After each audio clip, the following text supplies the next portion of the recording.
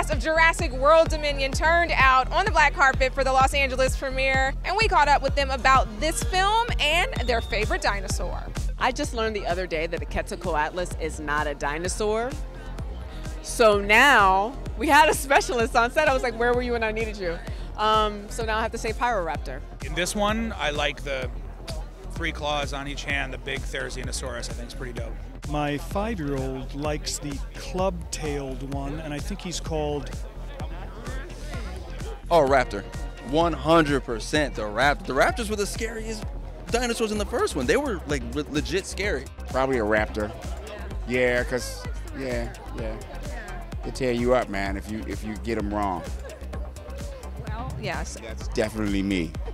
My favorite has to be the Velociraptor. I will never get over that one. I mean, okay, I was in the kitchen scene with them. It left an indelible imprint on me. And then of course that one, the one with the whatever that one is. Yeah. The one that spits black stuff in your face and then like leaves you to die.